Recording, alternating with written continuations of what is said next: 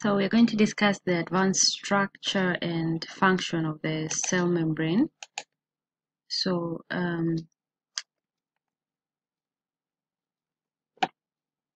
these are the objectives. What are the functions of cell membrane? What are the structural components of cell membrane? The permeability, movement, and the fluid mosaic model. So the cell membrane is a protective barrier. So it will protect the structure of the cell. Though this barrier is selective, it allows some things to enter the cell and does not allow others from entering. Then it also allows cell-to-cell signaling or communication, and the cell membrane anchors the cytoskeleton, which usually provide the shape of the cell and allow transportation of materials. So this is the structure of cell membrane. It's a lipid bilayer.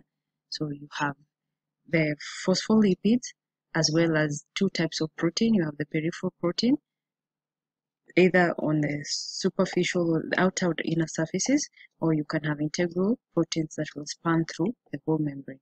So these are the phospholipids, which have a hydrophobic core and a hydrophilic end. The hydrophilic ends are water soluble, while hydrophobic are water insoluble. So again, this shows you the lipid bilayer: integral proteins, peripheral proteins, the phospholipid, the hydrophobic ends, and the hydrophilic ends. Hydrophobic, they are resistant to water. So the cell membrane mainly contains proteins and lipids, and we have different types of transport mechanisms within the cell membrane. You have uniport, where you just transport one substance across the cell membrane; symport, where two substances are transported together; and an antiport, where one substance comes in and another one gets out of the cell. So the phospholipids contain a phosphate, which is hydrophilic, and these ends usually are attracted to water. And then we have the fatty acid tails, which are hydrophobic, and these are repelled by water. So the phospholipids are usually arranged as bilayer. So as you can see, these are hydrophilic, hydrophobic. So you have two layers, phospholipid bilayer. Okay. So again, that's a phospholipid bilayer, the hydrophilic poles and the hydrophobic tails. So the tails are water resistant or non-polar, the hydrophobic portions. So the phospholipid bilayer ensures that the cell acts as a barrier. And then remember, we have the glucose and lipids that are also components of the cell membrane. Okay. The cell membrane usually separates living cell from the aqueous environment and acts as a thin barrier. So therefore, it's able to control substances in and out of the cell. Remember, there's a hydrophobic versus the hydrophilic polar ends, and permeability of these molecules is what determines the permeability of the membrane. So the membrane is a semi-permeable barrier, and it has protein channels that will allow some substances to pass and do not allow other substances from passing.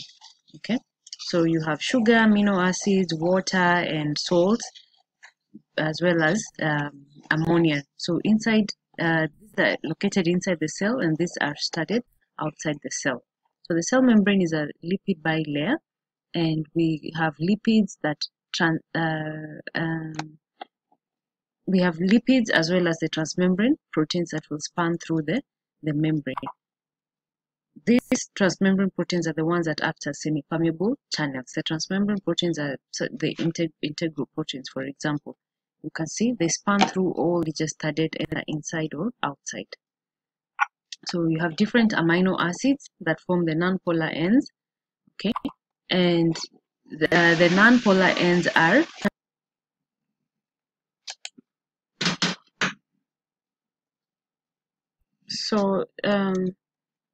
the polar ends are hydrophilic, while non-polar ends are hydrophobic. Then with membrane, so on the outer surface of the membrane, we have the peripheral proteins, and the ones that span through are usually the integral proteins. And remember, within the membrane, that's where you have your non-polar amino acids, which are hydrophobic and anchor the proteins into the membrane. So the hydrophobic portions and hydrophilic will be the ones towards the heads of the the polar aspects of the phospholipids. So that's where the polar amino acids are located. So this just shows you examples of the different proteins. You can appreciate the nonpolar hydrophobic helices. Okay. So then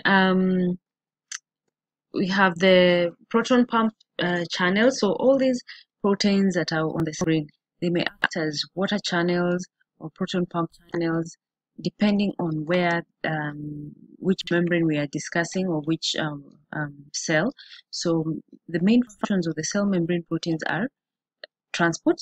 So through facilitated diffusion, they can act as ion channels. They can act as pumps to aid in active transport. They form receptors for hormones and neurotransmitters such as G proteins. Then they act as switches, so they are able to cause signal transduction. They help with cell-to-cell recognition. A good example is like in antigens on the surfaces of the cells. And then proteins also serve as junctional proteins in the intercellular junctions, such as cell adhesion molecules. And within the cell, they act as second messenger enzymes that receive the signal from the receptors. So these are the membrane proteins. You can see from outside the cell to inside the cell, they can act as transports, they can act as second messengers, whichever the channel for transport, second messengers with enzymatic activity. They can act as cell surface receptors, they can act as cell surface identity markers such as antigens, and cell adhesion molecules, and attachment of cytoskeleton inside the cell. And this cytoskeleton are what will ensure the shape of the cell. So the membrane proteins usually determine the specific functions of the cell. And we have two types of protein, the peripheral proteins that are loosely on the surface, and a good example are antigens because they serve as cell surface identity markers. Then integral proteins span through the lipid bilayer. Good examples. So this is an integral protein acting as either channels or pumps for transport. So again, this is your lipid bilayer, the hydrophilic that are water soluble, and the hydrophobic tails that are water resistant.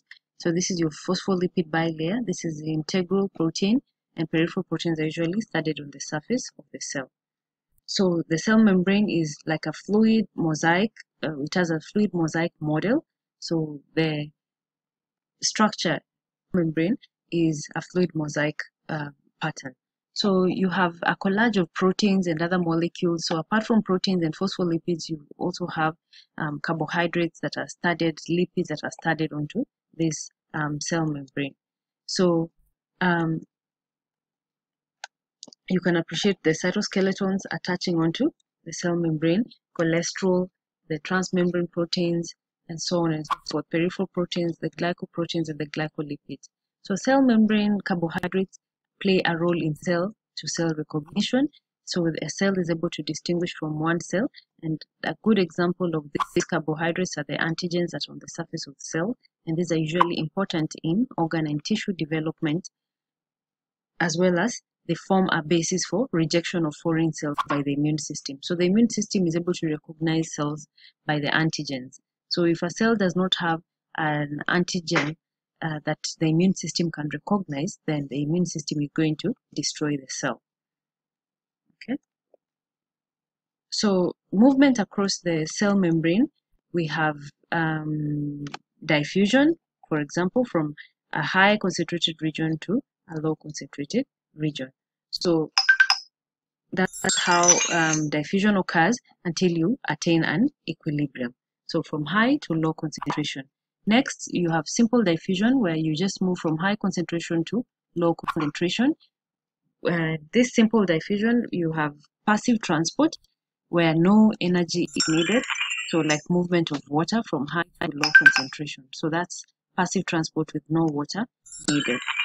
While osmosis is movement of water molecules from a region where you have high water molecule concentration to a region of low water molecule concentration through a semi-permeable membrane. Then we have facilitated diffusion. This occurs, it's facilitated, so facilitated by protein channel. So you need a protein channel to allow, and these protein channels are integral proteins. So they allow specific molecules across a cell membrane. Again, facilitated diffusion does not need energy. So from a high concentrated area to a low concentrated area through a protein channel. Then active transport is where there is movement of molecules against a concentration gradient. Movement against concentration gradient, therefore you use energy. So usually there's a conformational change where that transports solutes from one side of the membrane to the other, and a protein pump may be used, and these pumps are the ones that contain ATP. They are ATP pumps that produce the energy that will be used to move molecules from a low concentrated region to a high concentrated region against concentration gradient by use of energy in form of ATP. So next, in active transport, there are many models and mechanisms to remember that ATP will be used to move from a low concentration to a high concentration against a concentration gradient. So ATP has to be extruded, so you move from low to high concentration. You can see low concentration to high concentration against a concentration. You have an antipode that can be used or a sympode. So an antipode is going to bring in one molecule and take out one molecule, while a sympode you have two molecules being transported towards the same direction.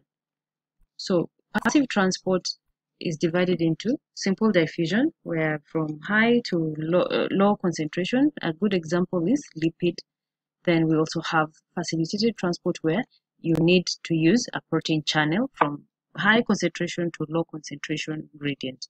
Then we have active transport. So passive transport has simple diffusion and facilitated transport, while active transport is against concentration gradient from low to high concentration by use of protein pump, which is ATP for energy. So this is the summary. Passive transport, you can be simple or facilitated through a protein, or you can have active transport where an ATP molecule will be used. So when you have large molecules, how do they move in and out of the cell? Mainly through vesicles and vacuoles. So that is where endocytosis comes in. Endocytosis, you can have two types: phagocytosis, which is cellular eating of solids, or pinocytosis, which is cellular drinking of liquids. So endocytosis brings in molecules inside the cell, while exocytosis is when you extrude the cell material outside. You export exocytosis. So this is endocytosis. As you can see, phagocytosis, when you bring in the cellular solids into the cell, then they fuse with the lysosome for digestion. Then pinocytosis is fluid that will bind onto the cell membrane, then it will be enclosed and taken to the lysosome for destruction.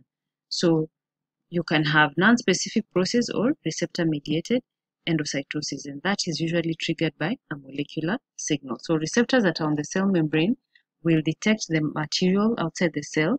This material will bind onto the receptors, causing invagination of the cell membrane into a membrane-bound vacuole that will be taken up by the lysosome for destruction. So that's receptor-mediated endocytosis. Thank you.